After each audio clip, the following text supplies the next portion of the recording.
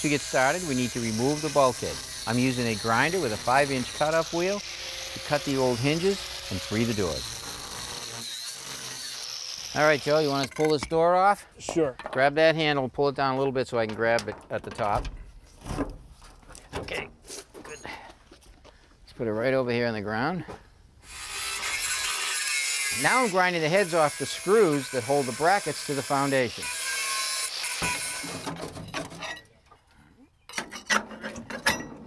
Okay, let's see if it lifts off. Okay, good. You want to take that over to the pile?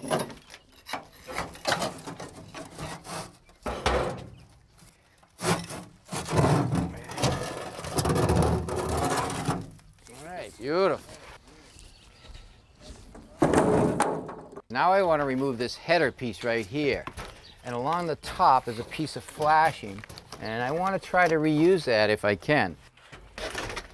All right, good.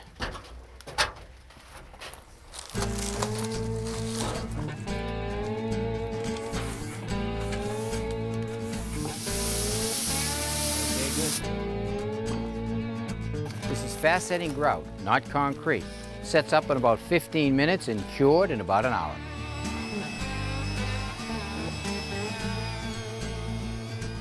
All right, Joe, we have everything cleaned up, and I look at your foundation, and structurally, it's in great shape. Great.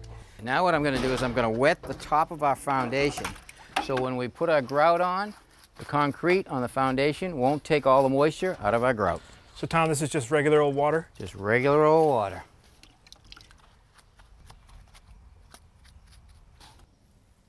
I'll push the wet grout into the voids and trowel it smooth.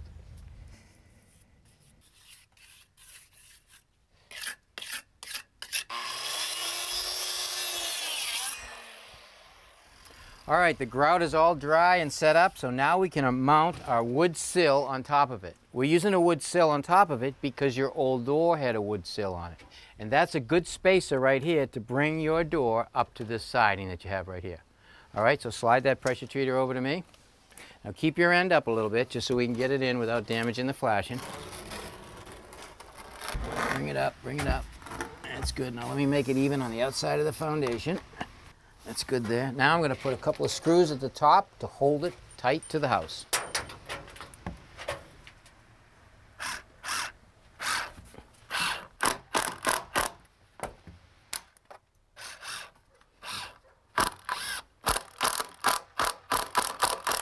Okay, let's do the other side now. Okay, lift that down now, Joe. All right, now the next thing I want to do is I want to make sure that these two boards are parallel. So I'll take a measurement at the top, and it's 48 3/8, and we want to make it 48. Make sure I'm even on the foundation here. Okay, 48 3/8 on the bottom. Go out. Oh, a little bit too far, Joe. Right there, good, all right. Now we're going to screw this down to the foundation using a different screw. This is actually a masonry screw. What we're going to do is we're going to pre-drill the wood with a little larger bit. Perfect. And then we're going to drill into the masonry using this hammer drill.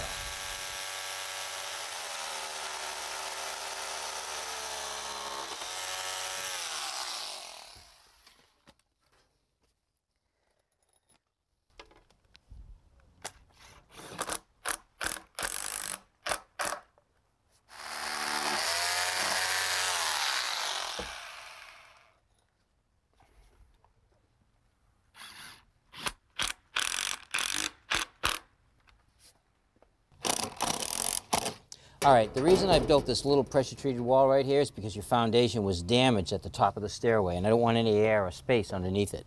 I also have to create a flat surface at the bottom of the stairway for the bulkhead to sit on, and it has to be at the same plane and angle as the sides.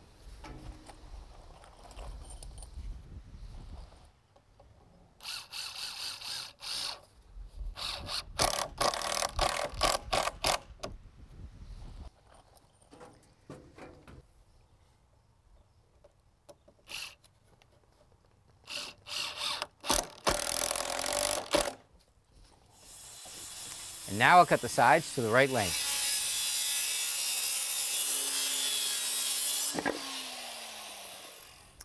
All right, Joe, here's your new bulkhead door. It's pre-primed steel, 12 gauge, nice and heavy.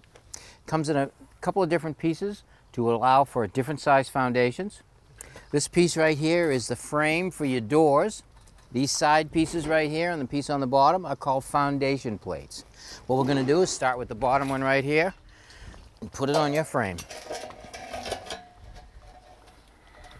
All of these pieces come long, so we need to mark them to length and cut them with a grinder.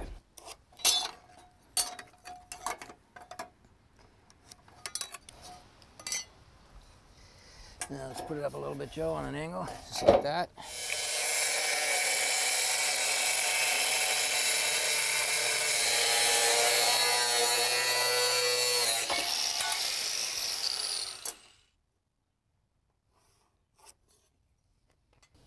Okay, put it up like that. You got it? I got it.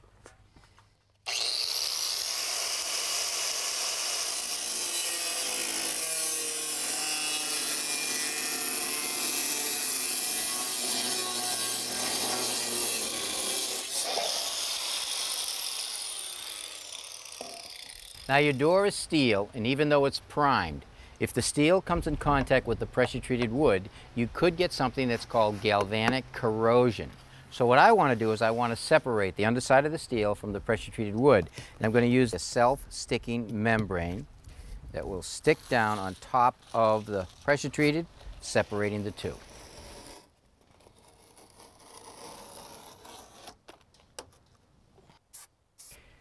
We'll protect the cut edges of the steel with metal primer, and then lay the foundation plates in position. All right, I'm going to put a nice bead of caulking under the flashing here to help waterproof this. Go all the way around. Okay, good. Now that should help if we get anything leaking behind that flashing. All right, now the tricky part. I need to slide this header underneath the flashing into the caulking. Let's see, get it started right there. I gotta go to you just a little more.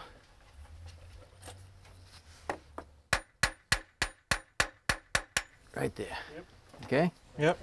Okay, now I gotta work it down a little, try to pull out this flashing at the same time.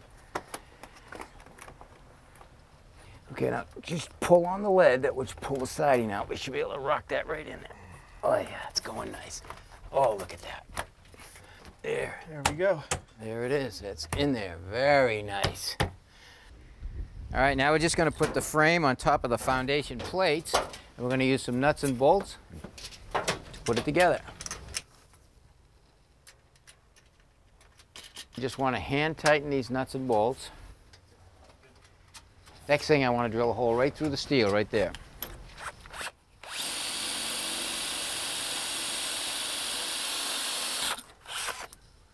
Okay, now I'm going to put a screw in there to hold it in position.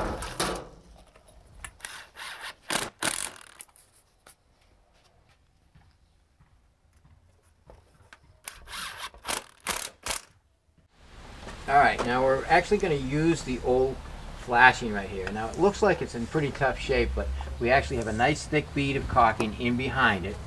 And what I want to do is I want to trim it off so it looks nicer.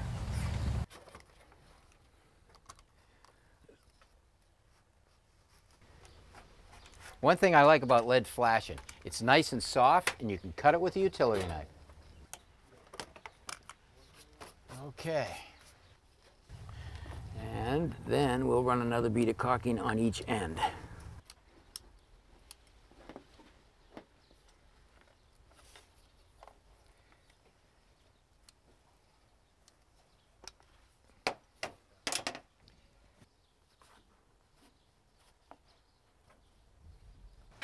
Now before we finish attaching the frame to the foundation plates, we need to install the doors so we can square up the frame. Now we're going to drop the door right on these pins. There. Okay, we're in? Yep, we're in. All right, let's get the other door. Okay, now all we need to do is close the doors and see if it's square. Okay. All right, now you see how the doors meet on the bottom? They're nice and even. Yeah. That means the doors are square. All right, now I'm going to drill the holes just through the steel, and you sink the screws.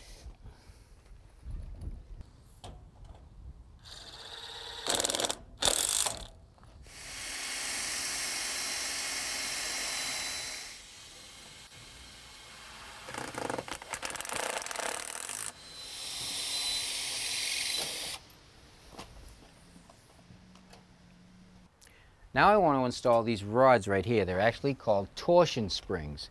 And when you close the door, they'll twist, helping you open and close the door. Okay. Now the last thing I want to do is caulk all the seams around the door.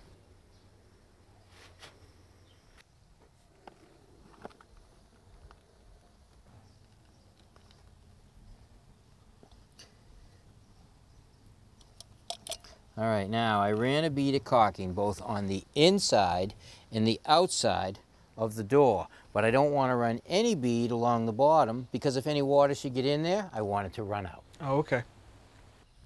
All right, Joe, I think we're all done with the doors. It's a good idea to get a coat of primer on those screw heads too. Okay. Now one more thing, in the next couple of weeks, I want you to get a good coat of Alkyd paint on here. You can brush it or spray it on, it doesn't matter.